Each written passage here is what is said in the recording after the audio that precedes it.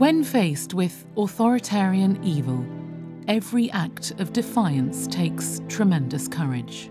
Alfred Wiener was a German Jew who won an Iron Cross in the First World War.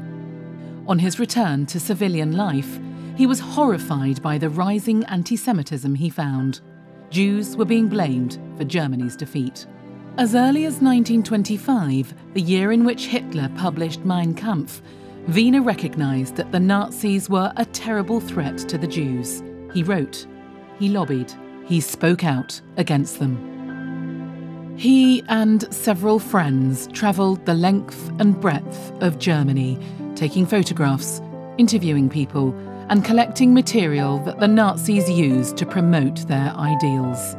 He amassed a vast archive of documents, posters, press cuttings, photographs, even children's propaganda books and board games.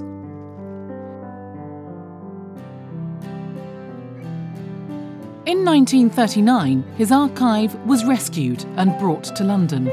It opened its doors to the public on the 9th of September that year.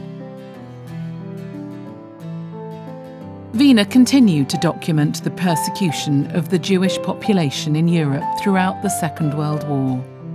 The archive is still in London today. The vast material which Wiener collected is used by scholars to research the Holocaust and by the public to explore their family stories and learn more about Nazi Germany.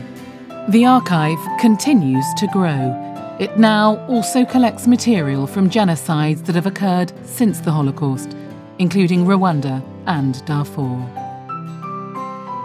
The Wiener Library is a unique memorial to those who were killed in the Holocaust. It is a testament to the foresight of a remarkable man, Alfred Wiener, who understood that in order to combat evil, we must first recognise it.